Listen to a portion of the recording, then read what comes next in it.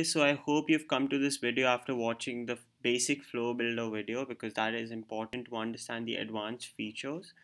If not, you can go watch that video. The video link is in the description. I'm going to talk about the feature called update attribute, which is an advanced flow builder feature. What you can do here is update your contact attributes to the contact you're talking to. Now, to give an example, you can choose this by dragging your flow, or you could choose this by just click on updating attribute. You can press update, and now here you can just choose any variable, or you can just write anything. You can create your own variable. Suppose I see chosen, and you could just type in anything.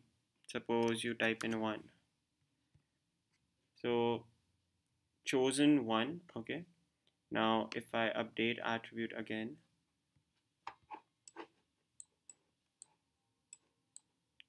and this time I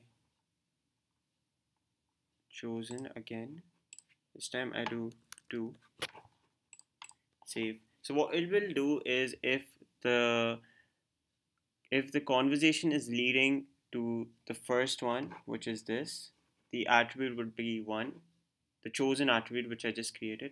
If it's 2, the chosen attribute will become 2. Save the flow, and you can trigger it by going to team inbox, trigger the flow here.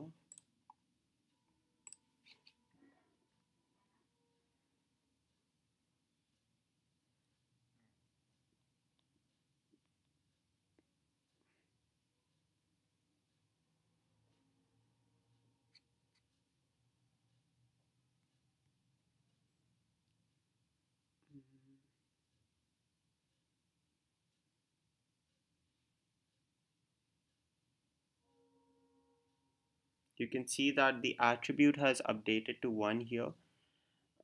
Similarly, when you do 2, the attribute will be changed to 2.